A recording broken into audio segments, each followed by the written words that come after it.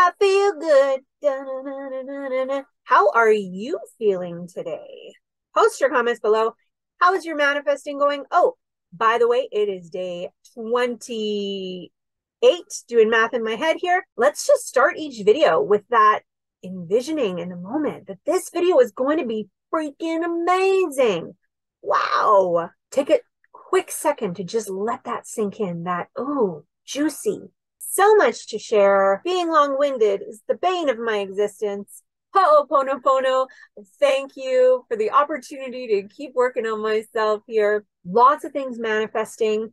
I had joined a compassionate inquiry group, Gabor Mate teaches it, months ago, hoping to find a practice partner because I've only done the self-study course. So it's kind of like in a vacuum. There's no practice. Of course, today, somebody posts they're looking for a practice partner. I'm pretty sure they've taken the year-long intensive program. Even though I've only taken the short one, they're willing to work with me. So we'll see how that plays out. We're in different time zones, so we're coordinating.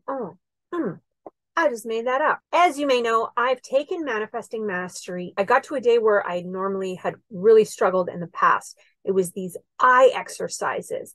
And I even found the email just accidentally in the last day or two. I came across it. So synchronicity timing, where I was reaching out to 2020, basically complaining like, these eye exercises hurt my eyes. So then yesterday I got the lesson and I thought about it. I was like, okay, I know this was a problem in the past, but I don't have to like wrench the eye muscles out of my skull to do this exercise. I can just do it fairly naturally, see how it goes. So I was able to do it for the full 3 minutes, no problem. I did it again in the shower. I taught it to my clients today. Couldn't have asked for a better result.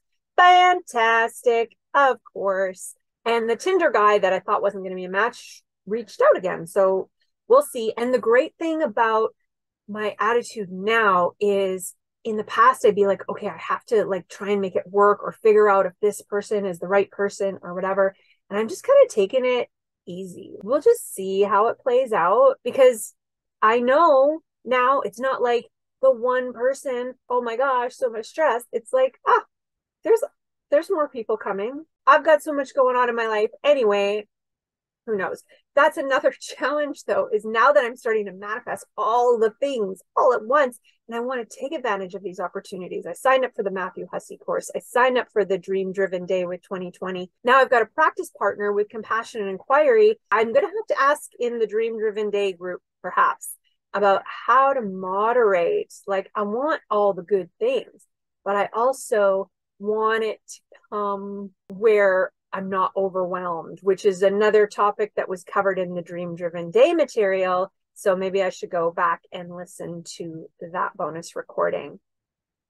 Answers are there. See, as I just think of a thing, this is my problem.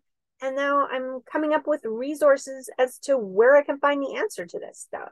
So what is one thing that you're noticing that's a little bit different, that's a little bit lighter, a manifestation that's come about, just some change for you when you share, other people learn from you. It's one thing to hear it from me, blah, blah, blah. Marie likes to talk about herself. Okay, because coming from me, it's different than coming from you. Thanks for being with me. If you liked this video, please give it a thumbs up. Remember to subscribe, and thank you so much for being part of this community. You are incredible.